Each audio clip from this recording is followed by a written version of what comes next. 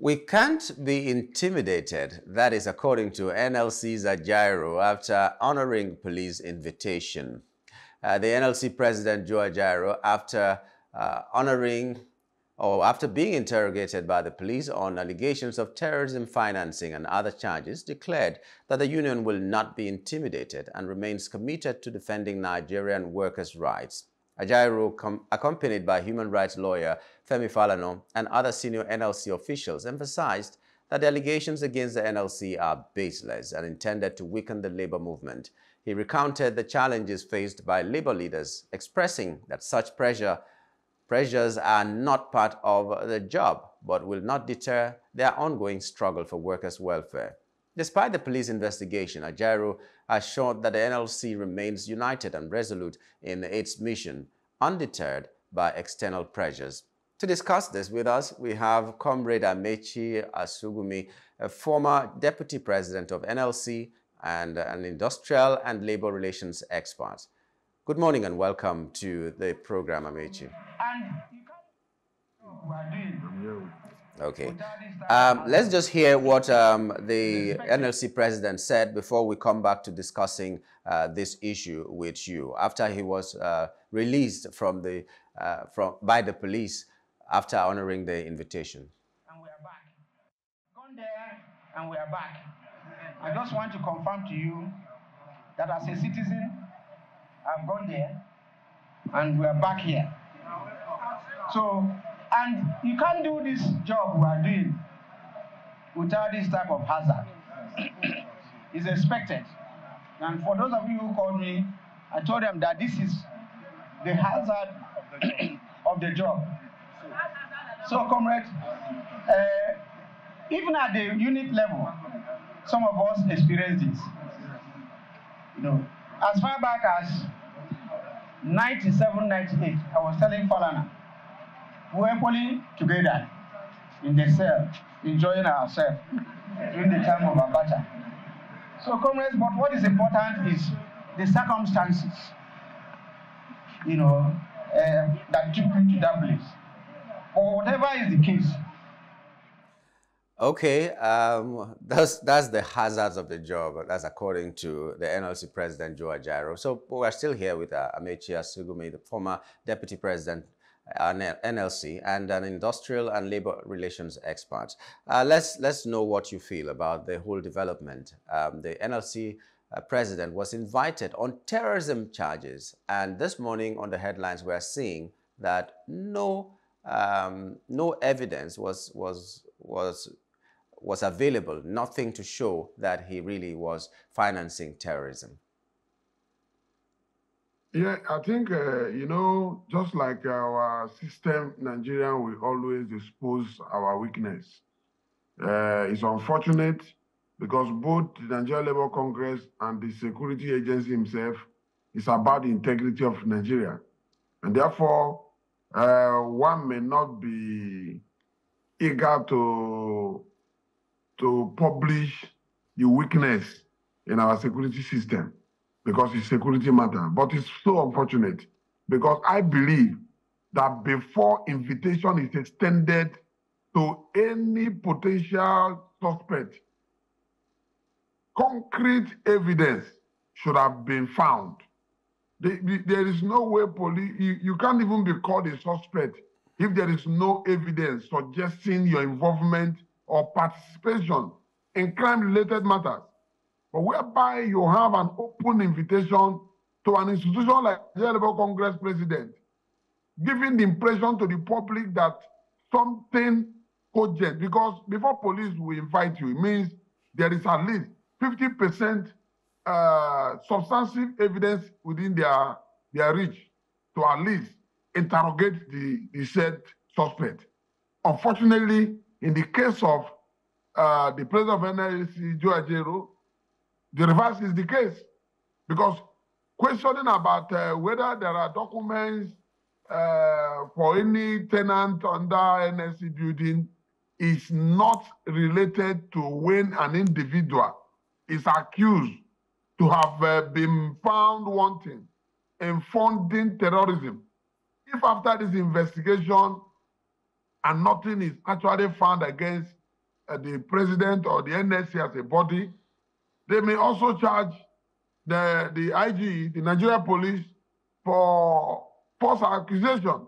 Because in as much you remain a suspect until it's proven, the impression they gave to the public was that they have seen a suspect. And that was not too good for our system, because both the Nigeria Labour Congress and the police are working for the interests of the country. And if anyone is subcharged in terms of integrity, then it affects us as a nation. And we should be careful going forward, because there's nothing like doing anything to cajole, intimidate, or make somebody to fall short of his responsibility. NLC, don't forget, is an institution charged by constitution.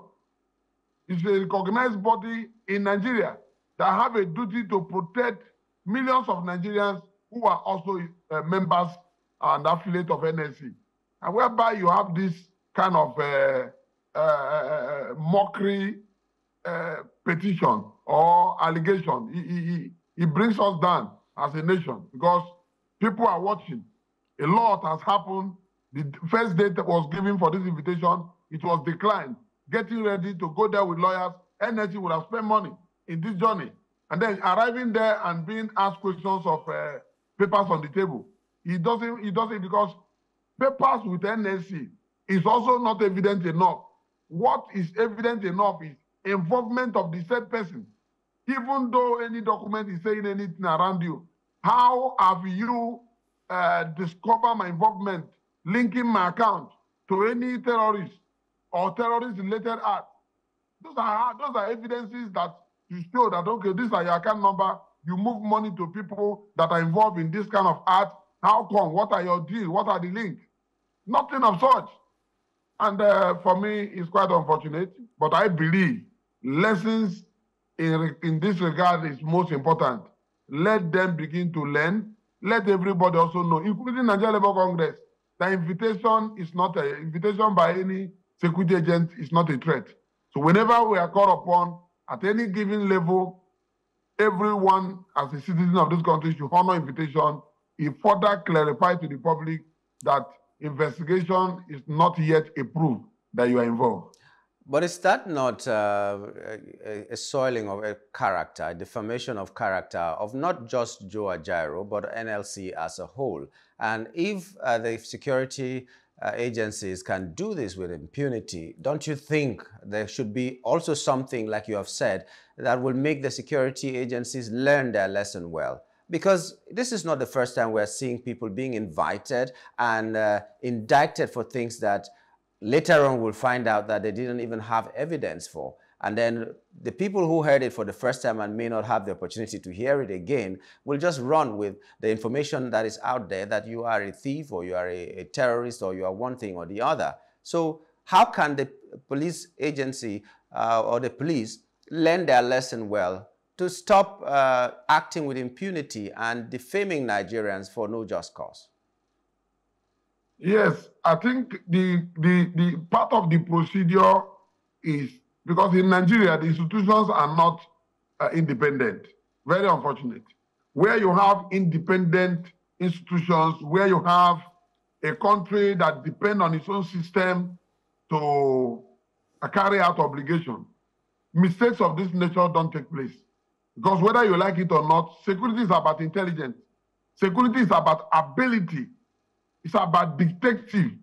So if you cannot dictate that which is substantive to be considered evidence, it means we have problems, technical problems, in terms of our ability to govern the jurisdiction of our security network. Now, it boils down also to Mr. President, because this is a country that every sector depends on the directive of the president. And that is why you see Nigerians, little things like this will call on the president to call particular agency to order, which ought not to be. The IG of police should be independent, in charge of the police arm of this country, and ensure that where officers are misleading the public or doing anything that suggests the low mentality of police, the IG should do everything possible to sanction, even before any party takes them to court. for any charge. Let us see the internal action from the Nigerian Labour Congress boss, making Nigerians to know that whatever that would have caused embarrassment didn't come from his directive. Because whether we like it or not, this has happened before.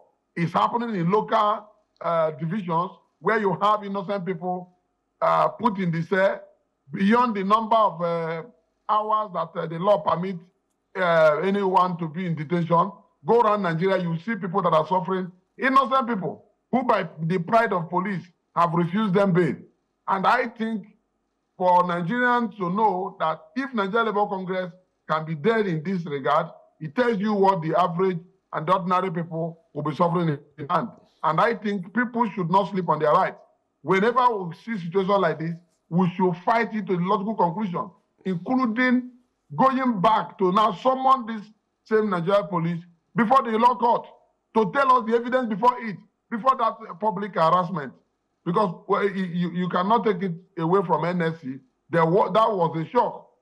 When you say funding terrorism, it's a grievous offense.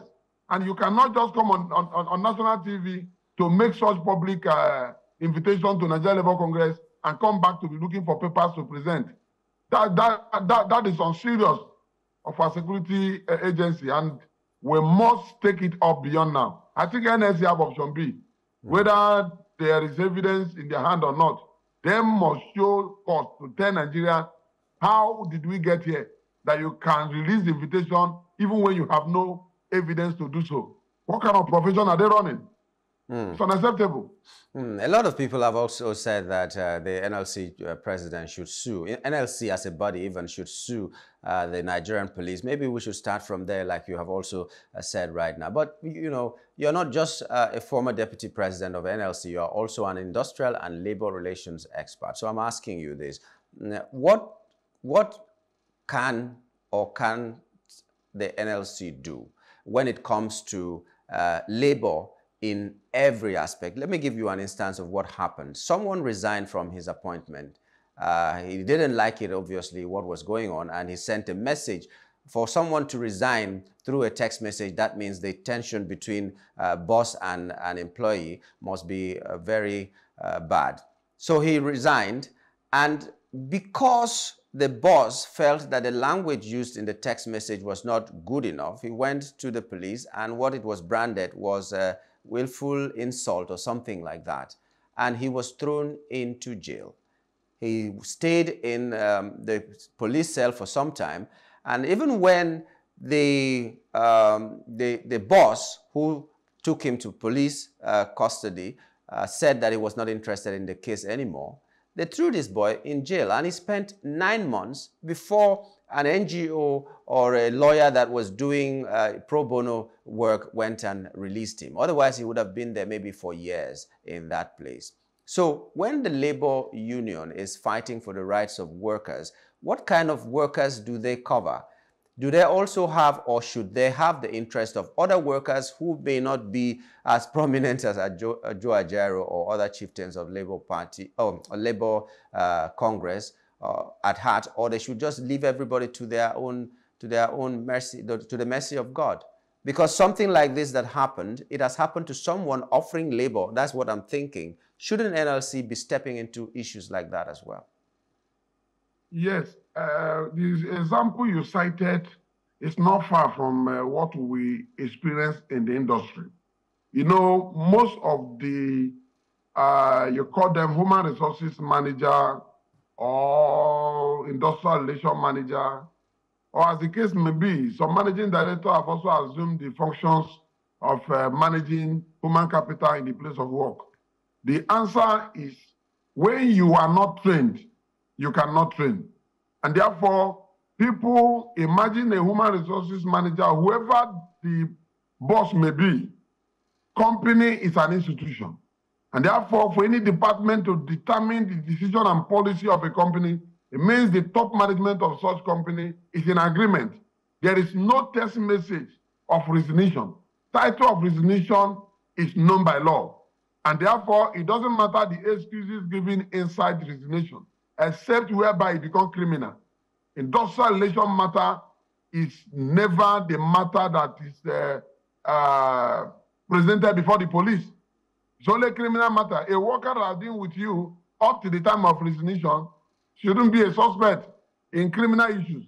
So I wonder the words used on text messages that will warrant police to come in. They did not just come in, they detained unlawfully for more than a month without charging the same matter to court. If I thought the worker was a criminal, then let the court say so. So that is the country we operate. And like you asked, NLC jurisdiction is limited by law, no doubt. But when we talk about a worker has unlimited coverage by law to protect him both as a worker, to protect him both as a Nigerian.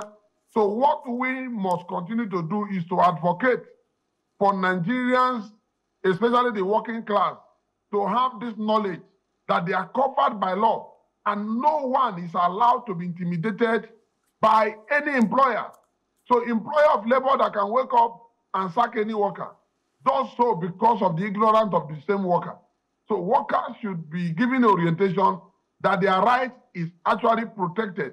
Even when you are just a worker, you are in Nigeria. And therefore, there are certain things that should not be done to you because the law has said the employer cannot do so. In the case you cited, if such worker should take his own lawyer, because there are lawyers that are looking for cases like that. At the end of the day, by the time they charge this company to pay for assault and the unlawful detention charge on the police, they would have made money for both the litigation costs and side by side, even to mitigate the suffering on the part of the worker. I think we should, Nigeria Labour Congress have taken cases where workers report their will to NLC, not necessarily an affiliate of NLC, but bringing cases to NLC of cases of harassment, cases of victimization, cases of undue advantage on workers. And the NLC in the past have taken up such matters with mutual, and most of them were resolved mutually without escalation. Because first and foremost, they will do a letter to such employer, bringing to their attention the issue before it, and requesting for a meeting to addressing them.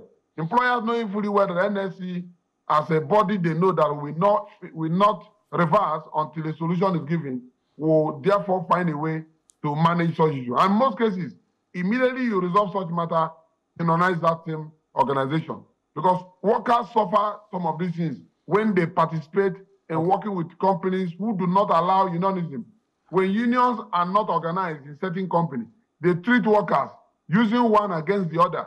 And once that is established among workers, they work in fear. Okay, and, okay. Because we're running out of time. Let me just know this. Now, does the NLC have any mechanism to evangelize, let me use the word, I like that word, to evangelize the workers that may be ignorant? Because you said some of them fall into these problems because they are ignorant of their rights and all that. And then the second thing is, what are the channels through which workers who may not necessarily be affiliated to NLC, like you've also mentioned, report cases like this to NLC? Do you have in NLC those kind of channels that these reports can be tabled so that they can help out to do what is needful? Yes, the NLC, I know, we have a website, and workers can reach out to NLC via their website. There are emails given directly that you can reach out to organizing department of NLC. Their email is open. You can reach out to NLC through the affiliate unions. Over 45 to 50 industrial unions affiliated to Nigeria Labour Congress. And this is not just limited. Other trade union centers, including trade union TUC, Trade Union Congress. So whereby you reach out through those affiliate bodies, you can also go to NLC. In most cases, you may not need NLC. I was the national president of construction workers in Nigeria. And throughout my time, we went further to engaging the informal workers who truly have no coverage in terms of law. And by providing this service for them, they become agents of evangelists to the other other co-workers that lack protection. Yeah. So I think one of the ways is to reach them through affiliate. Another way is to reach NLC through their website. And individually, they can make their cases known.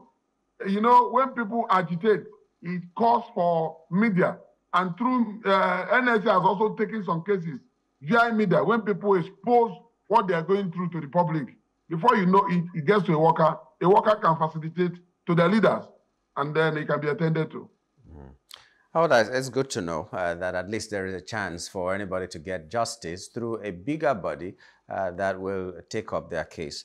We'd like to thank... And again, before we close, they also have the right to request to belong to a trade union. There is no worker in Nigeria that does not have a sector.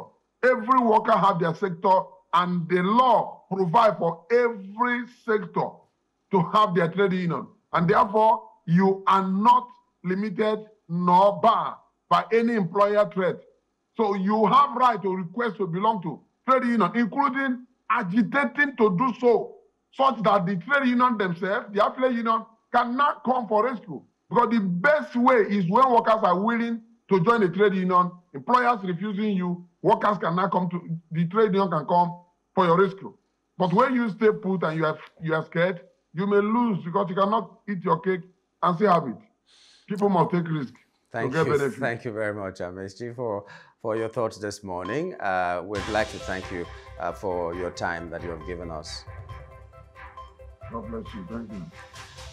Okay. Comrade Amechi Asugwumi is an industrial and labor relations expert. He's also the former deputy president of NLC. He was talking to us about the fact that Joe Ajaero was invited on charges that later we discovered that they were having no basis at all. And Ajaero said that the labor union will not be deterred or intimidated by all the antics of the security agencies or any other relevant body. We're taking a break now. When we return, CSOs express concern over continuous detention of protesters is next. Stay with us.